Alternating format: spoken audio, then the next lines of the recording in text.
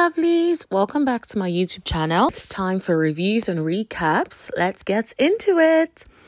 So we're finally at the Ready to Love finale. I hope it was everything you expected and more. If you have not watched it, then enjoy this recap with me. And if you watched it as well, let's just get into it. Let's have a chat about my overall thoughts about this episode.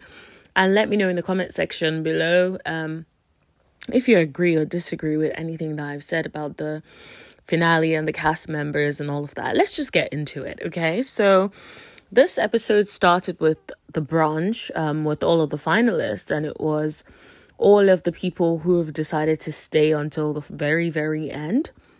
It was Dakia, Paul, Carmen, Donovan, and Mr. Clifton and Joy. So they were all the finalists. And so Dakia, of course, was expressing how she hopes that the brunch is not as eventful as the last one. I'm sure you guys remember how Carmen and Dakia went back and forth at the last brunch, and how it was a mess with Sabrina and Donovan getting into it. The whole thing just sounded like it was a brawl, okay? So, of course, I'm not shocked that Dakia was hoping that the brunch was not as eventful as the last one. I felt the same exact way if I was there. Anyways, Dakia talked about how she and Paul have a good chemistry and a good connection, but she wants to see if there is anything there romantically. Clifton and Carmen were talking at the brunch. It sounds like they have a decent relationship, just like a friendly relationship. It was like just two friends catching up. It seems that Carmen gets along very well with the guys, but does not get along very well with women because she sees women as competition. My thoughts, my opinion. You can disagree with that in the comment section below if you want to, but I think I'm right on this one. Anyways, or are we going to blame editing for the way Carmen has behaved and the way she's spoken about all the women, other women on the show? Or are we going to actually see maybe perhaps Carmen has relationships with men, but is unable to form solid relationships with women she sees as competition? Anyways, that's story for another day. Anyway, so Clifton and Carmen were talking about everything. The first thing I noticed was Carmen was not wearing our ugly-ass contact lenses. I think they were blue. They just looked weird. I'm glad she got rid of them because she actually looks pretty without them. And the color just wasn't working for her skin. It just made her look weird. So I'm glad she finally got rid of those contact lenses. She actually looks really pretty, I would say. Anyway, so it sounded like everyone was just talking about their connections. Donovan and Joy were having a chat about Joy's connection with Clifton. So it sounds like the whole castmates are very cordial. And one of the things I have heard about Ready to Love is that most people end up with friends. And so I'm not surprised at all because the way they were interacting, it does seem like all of them are sort of, they have sort of built a bond, so to speak. Of course, Uncle Tommy walks in and starts saying that, we're at the benedictions and that it's now time for the ladies to introduce the men to their family. And I was like, okay, cool, fair enough. And then he talked about how, meeting someone's family should never be taken lightly. I totally agree. I think it's so important, the first impression that you make. So I would say just, bear that in mind and be careful and, just bear that in mind when you're meeting your spouse's family, really. And if you are thinking of who to take lessons from, take it from Carmen. She knows how to dress up.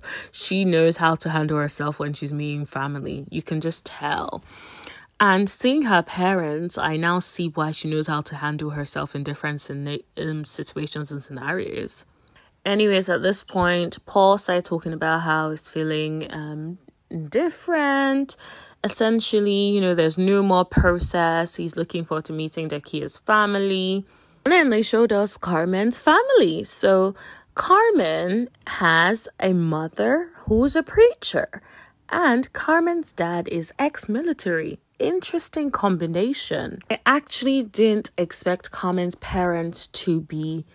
There's people, I don't know who or what I was expecting, but I didn't expect her parents to be those sort of people. She has interesting parents. I like her parents.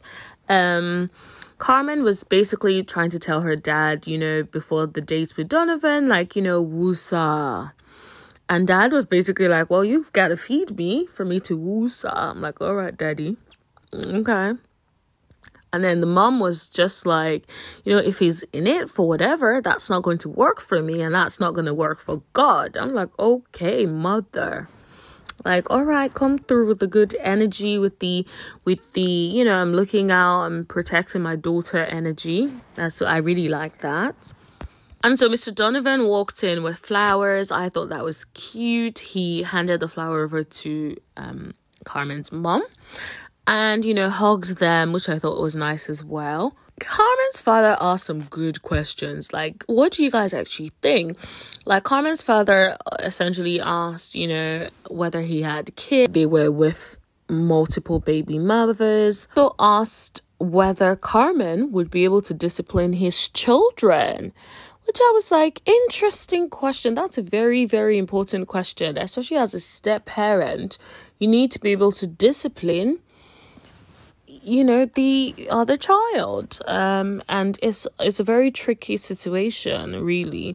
Donovan did say that his children are well behaved, but I'm sure everyone says that about their children, and 9 out of 10 their children are not. But hopefully Donovan's kids are well behaved. I don't know those kids, so I'm not speaking on that. I'm just saying. But essentially, it is a very important point. And I think if you're dating anyone who has children, then those are the sort of questions you should be asking him as well. So there is much to be learned from Carmen's dad, actually.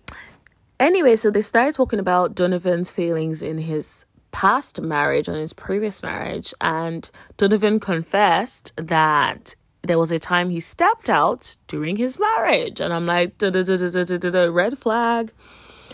And of course, people cheat and, they go on to not cheat again in new marriages or whatever, but the root cause has to be dealt with and full accountability has to be taken by that person in question.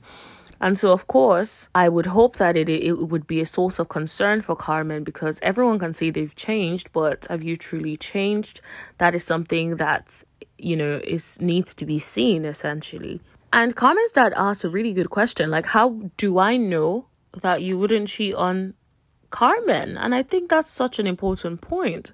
I don't know if Donovan was able to answer that question quite well to in my opinion, but Donovan did say that he just feels like as long as he and Carmen has that trust, there's no reason for him to break that trust. At this point, he feels like if he has to do that, he'll just walk away instead. And I'm like, okay, fair enough. Then Carmen's mom was like, she had been observing Donovan and asked if Donovan had a relationship with Jesus Christ. And Donovan was like, he's not religious. She's like, that's not what I asked you. I want to know what your faith is. Essentially, Donovan basically said he believes in God. But that was pretty much it. He's not religious, but he's spiritual. I'm like, I would have hoped she would have gotten clarity on it, and perhaps she did, but that was edited out, which could likely be the case. But what the mom was saying is, if God is at your center, then she's cool with the relationship. Emma proceeded to tell Mr. Donovan that he has the most affectionate smile. I'm like, okay, Mama, do you want Donovan for yourself or what? All in all, though, it sounded like they had a really good conversation. Like, Mom basically told Carmen that, she felt like he would give her the best of the best. Dad was like, well, he has a lot of potential and, we're behind whatever you want to do 100%. But yeah, it just sounded like they just seemed lovely. I actually like Carmen's parents. Is that weird? I'm not a fan of Carmen herself, but I like her parents. Anyways, I remember dating a guy once. I liked his mom. I loved his mom, but, he was crazy. But yeah. Anyways, that's by the way. So on the other hand, Clifton met Joy's sister. So Joy's sister and Joy were having a little chat before Clifton walked in, and Joy's sister was basically saying that, she hasn't been in a relationship in a while, blah, blah, blah. And it was just funny just listening to them talk about it and just seeing the similarities between them. I guess because they come from the same household, I'm not surprised at all. Then Mr. Clifton, big old teddy bear, walked in with that red and black checkered shirt around his waist. I wasn't sure what that was about, but yeah, I was not feeling that outfit. Anyway, so he and Joy's sister talked about Joy's career requiring her to travel. How does Clifton feel about that? Of course, Clifton said what he's always said. He feels like it's going to be hard, but as long as there's togetherness, they'll be all right. I do think that Clifton is very concerned. I do not think Clifton does very well with long distance relationships, and I think it's very evident in the way he talks about it and his face when he talks about it. So even if I don't know if he's being completely honest as to where he stands, but I think that I don't know if they would have much of a relationship once she moves away, if I'm being completely honest. Clifton seems like when I'm in your face, I'm present. When I'm not sort of person. Now, I may be wrong, but that's the impression I get. What do you guys think? Let me know in the comment section below. So it seems like Clifton and Joy's sister got along quite well. But I think Joy's sister also picked up on Clifton's hesitations when it comes to Joy's travels and long distance relationships. And Joy practically started crying when her and her sister were having a chat after Clifton had left, when they were talking about the distance. And it sounds like Joy has found everything that she wants in a man in Clifton, and she's just so sad that distance has just had to ruin it, because in a way I think deep down in her gut she knows that the relationship is likely to end because of the distance, because Clifton is probably going to be unable to handle the distance. I think deep down she knows this. Or do you guys think I'm being harsh? Let me know in the comment section. It could be that you guys have different opinions regarding this, but I personally just think, I think it's gonna be done soon. On the other side, Paul was meeting Dakia's mom and her brother. Dakia's brother was like, "You're a little old." I'm like, oh goodness me, because it turns out Paul has twin girls that are 27, and Dakia's brother is 27. So it's like Paul has grown-ass children that are practically Dakia's little brother's age. So that's a little weird, I would say. Anyway, Dakia's mom was like, "I'm not letting my kid date no broke man. I need to know that he is good with his finances." She asked him about his credit, and Mr. Paul was very, very clear that he has no blemishes on his credit, and he has 800 credit score. I'm like, all right, Mr. Paul, all right. Paul basically asked whether Dakia had ever been in a relationship that she should have bailed out of. And it was interesting. Both of them looked at each other and said no. So it sounds like Dakia makes decent choices when it comes to men. Dakia said, if it ain't gonna work, she bails out real quick. And I can relate to that. I'm not that kind of person that stays in things that I feel like it's not gonna work. So yeah. Can I just say, the hug that Dakia gave Paul when Paul was leaving was interesting. It wasn't affectionate at all. It was like a little pat that you give like your friend that you're not really attracted to, that he's trying to move to you, kind of hug. So I don't think Dakia likes him like that. I don't think she feels any romantic connection towards him at all. After Paul left, Dakia's mom essentially told Dakia that he will make a good husband. I guess Dakia's brother and Dakia were just not sure about her connection with him. I don't know if Dakia was trying to build a suspense, but she was basically saying that she was unsure about what was going to happen. I'm like, girl, you ain't going to choose that man. I don't know what you're acting like. You ain't going to choose that man, I beg. Anyways, after that, Clifton and Joy met up for a date, and they were just talking about the meetup with the sister. And Clifton was talking about how he had a lot of fun meeting her sister. He loves her energy, and that she made him feel at home. I could definitely feel that. I think Joy and her sister have really good energies, and I think that just translates to our screens, you know. Joy basically brought up the fact that her sister had some concerns about the distance.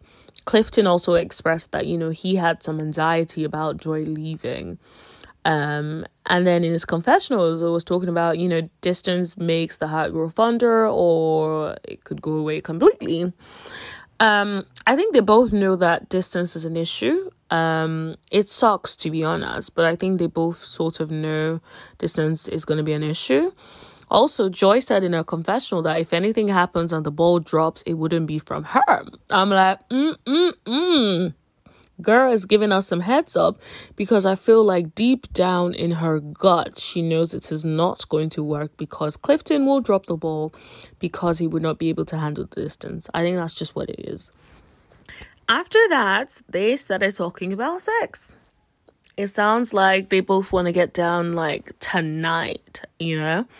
Clifton and Joy was saying, you know, it's been a dry process. And then Clifton was like, you know, you've got to be open to the process. I'm like, Clifton, I don't know what you guys are talking about on my screens, but you guys better go and get a room, please, and leave the rest of us out of this mess. So, of course, now the final moment where everyone chooses what they want to do and who they want to go ahead with. So Clifton and Joy, of course, they had their little moment where Clifton said, "You have been my day one. My heart has always been set on you since day one." I'm like, okay, honey. Okay. He talked about choosing her and hoping that she chooses him as well. And then he had this little cute thing. It was like a little cardboard paper saying, you know, will you date me? Circle yes or no. Choose me, circle yes or no. Girl, Joy underlined. I'm like, this is how you guys fail exams. He said circle. He didn't say underline, but okay. But, you know, I'm just pedantic. What can I say? Anyways, my thoughts about Joy and Clifton. Joy seems invested. Clifton does not seem as invested. Joy seems like she's in awe of him, but I do not think Clifton looks at her in the same way. Now, I know that he likes her, but I feel like Joy is practically in feelings, in almost in love with Clifton. Legit. The way she looks at him, the way she looks at him with such tenderness. And he's just like, yeah. He's just going along with it. I don't get the impression they're going to be solid. I think they will probably continue for a little while. And then Mr. Clifton is going to bail out, because I don't get the impression he's going to be able to hack the distance. I said what I said. Feel free to disagree with me in the comment section below. I love hearing you guys' opinions about things. So, you know, even if it's different from what I say on this channel, I want you guys to feel comfortable enough to let me know in the comment section below exactly what you think. And yeah, let's do it that way. So they chose each other.